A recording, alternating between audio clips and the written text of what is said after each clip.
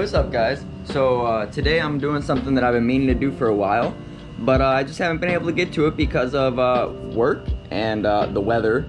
So now that it's like October 2nd and the heat has chilled out a little bit, I'd say that we've dropped a good like 10 degrees on average a day, which is really nice because Florida heat is just unbearable. Yeah. So I'm going to manual swap the Cressida today. I've had everything to do this for probably like 3 months now. Just haven't really been able to get to it because of my schedule. So yeah, I cleaned the whole garage the other day because I was going a little nuts. And I have plenty of room in here to get it done. I'm going to bring the Cressida in here, get it up on jack stands, and then yeah, start pulling out the automatic transmission. Probably gonna have to go get a rear main seal, so I guess I'll look into that before I dig in. But yeah, I got pretty much everything sitting right here. I got the W58, I've got an Xcessive pedal, master, slave, I've got the front half shaft.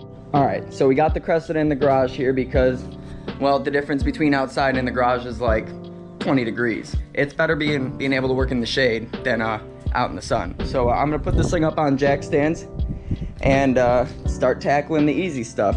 I'm pretty sure that the clutch master and pedal mounting spot is already like pre-drilled and open. Toyota did it from factory. I'm pretty sure last time I looked in there I saw that.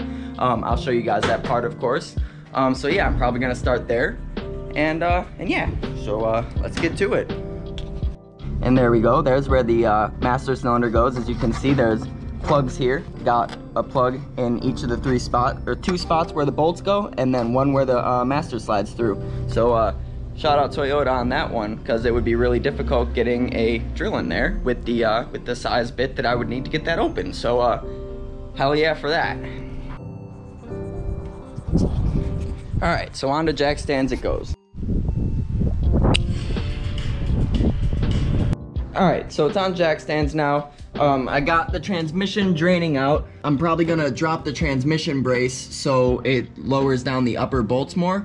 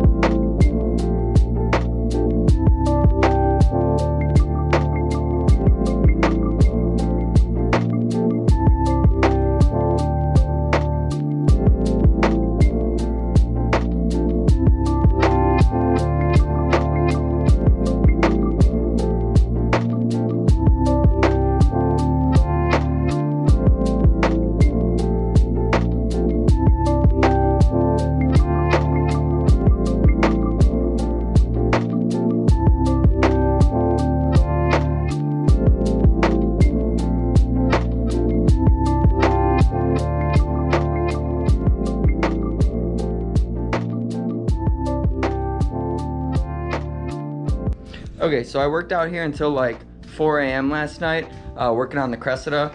It ended up being a little bit harder than I thought it would be, mainly because when you drop the engine down, there's these 2 top bolts on the top of the bell housing, and for whatever reason, Toyota decided to put like little channels on either side. I'll show you right now on the Auto Trans.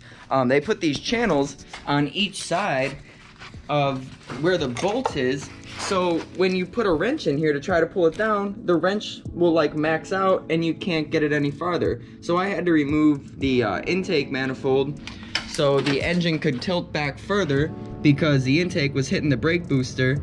And then I had to remove the whole exhaust system because it was hitting the power steering lines. And then I was able to drop the engine down just a little bit further and break those bolts loose. Xcessive master cylinder, I put it through here. It's really cool because I think I mentioned it earlier, Toyota has the holes already and they just have little plugs in there. So you just got to pop out the plugs and then you can slip this through. And I have a steel line, so that's ran down there, and I picked up a new slave cylinder, and the pedal is down in here as well. It's really, really dark, you can't even see that. But yeah, I got the pedal in as well, and then I had my mom come out here and press the clutch pedal in so it could bleed properly. And then of course, here's the Mk83 W58. It comes right up into the shifter area and you don't have to modify or mess with anything, so that's really nice. I'll show you guys how to do the neutral safety jump next, so you can make sure you get that done. I'm not gonna do the reverse lighting right now just because I don't have the plug for what would be the harness side of the manual harness for the trans, and I don't just want to put spade connectors on there for my reverse lights, even though I could.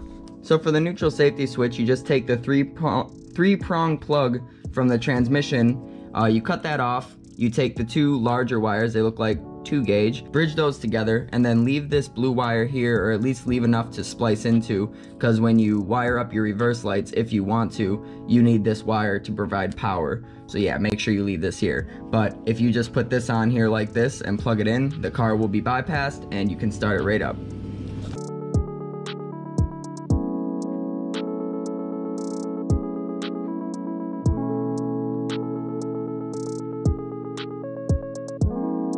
Alright, so driving the manual swap Cressida right now. It's kind of dark out, but the sun's going down.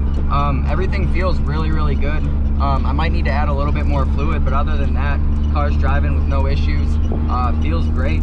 It's actually a whole lot quicker with the manual transmission than it was with the auto. The car feels honestly completely different. Like with the auto transmission, it was super laggy, and I would guess it was slipping a little bit. It did have very low fluid in it, so I'm guessing, yeah, the transmission was just slipping all the time. But this feels fantastic, super responsive. All 5 gears work, which is awesome because it's a W58, and we all know that these are mashed potato transmissions. So that's really good news. I'm really, really excited.